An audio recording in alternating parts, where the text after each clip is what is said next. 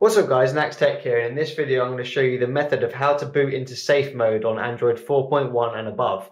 Now there are methods of how to boot into safe mode on Android versions below 4.1, but this is how you do it on 4.1.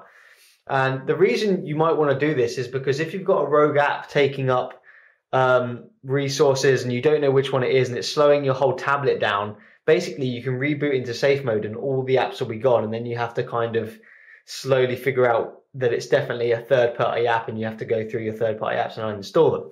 So what you do is you hold the off button here and you can see the normal power off. If you click that once, it will just ask you if you want to power off your tablet. But if you hold it, you can see reboot to safe mode. Do you want to reboot into safe mode? This will disable all third-party applications you have installed and they will be restored when you reboot again. So if I just click OK. So yeah, guys, like I said before, you really only need to use this if you suspect a third-party app is causing problems, keeping your device awake or anything like that, and you want to make sure it is a third-party app. Just do this, go into safe mode, and if the problem isn't there anymore, then you know it is a third-party app. If it is still there, then you know it's a kernel issue or ROM issue or something else like that. So yeah, it's pretty useful if you've got a problem with an app or your device in general. So we'll just wait for it to boot up now, guys. You can see it's changed my wallpaper and safe mode is in the corner.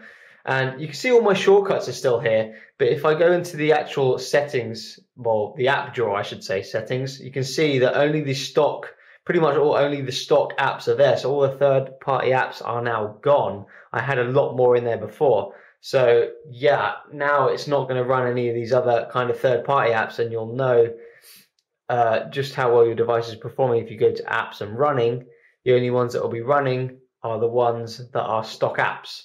So you can find out if it's a third-party app causing you issues. So yeah, and to get rid of it, guys, all you literally have to do is turn it off and turn it back on, and all your third-party apps will be there again. So I'm just going to quickly show that in case you think I'm lying at my face. Come on, tablet.